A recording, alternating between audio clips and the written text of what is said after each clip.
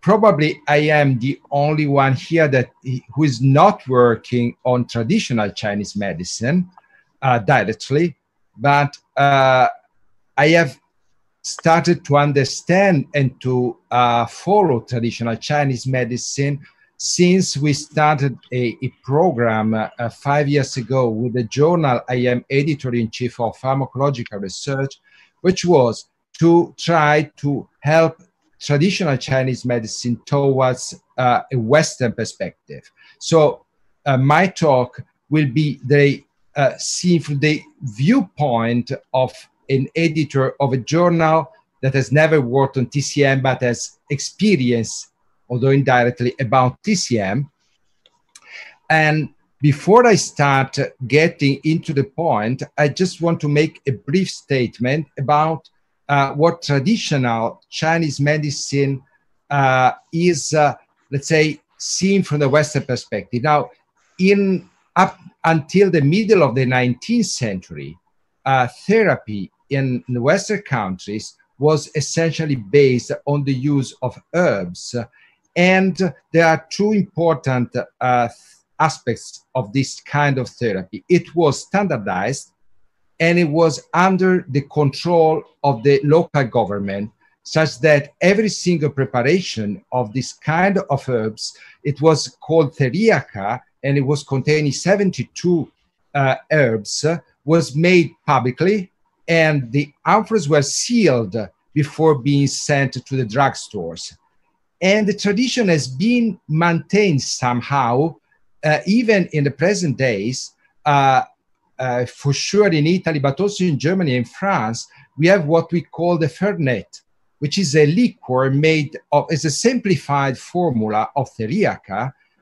And my grandma was always saying, take a sip of it and it will be good for your health. So there is in the Western mind a positive attitude towards a kind of treatment which is, in terms of cultural framework, different from traditional Chinese medicine, but can be useful at the moment we want to bring traditional Chinese medicine and its value toward a Western audience. Now, from my perspective, I have seen several papers coming on traditional Chinese medicine, and what Professor Liu has already and Professor Effort have already explained well the role of this medicine into the current pandemic, but and I agree upon that, especially when traditional Chinese medicine is combined with conventional Western medicine. And I just bring here two examples, one from a previous pandemic, the one from the first coronavirus of SARS, and the second one we published recently on the current epidemic. So the combination appears to be very effective. And that is for sure something people are starting to recognize across the world. Now, what are the main problems of traditional Chinese medicine towards the West? And I hope by this to answer also a couple of questions I've seen coming in from the audience. Now, the first important issue is an aspect of pharmacodynamic and pharmacogenetics. Population across the world differ for several genetic traits that are important for the metabolism, for the disposition, for the bioavailability of drugs. These are just three examples.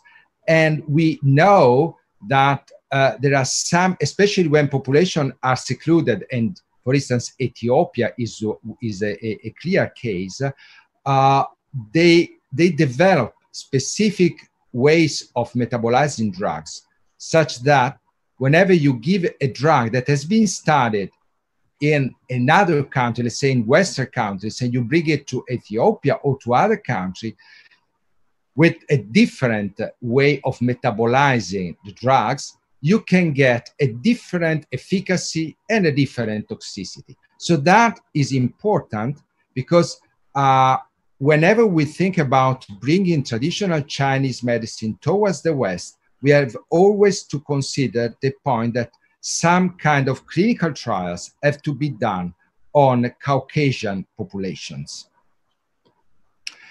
The second issue I see for traditional Chinese medicine is the cultural framework, which is very different from ours. So it's not the name of the formula, it's not the composition that creates most of the problem, but is how the efficacy is classified. If you look on the slide on the right hand side, you see that how, for instance, the efficacy of this first formula, Qin Kiao San, hope I pronounce it correctly, in Chinese traditional medicine says it disperses when heat, clears heat, and relieves toxicity, which broadly translated into a Western framework would be improvement of the function of the upper respiratory mucosal immune system.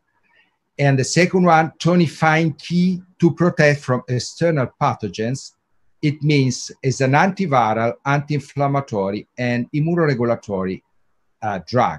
You see, this is clearly a difficulty that has to be somehow sorted out.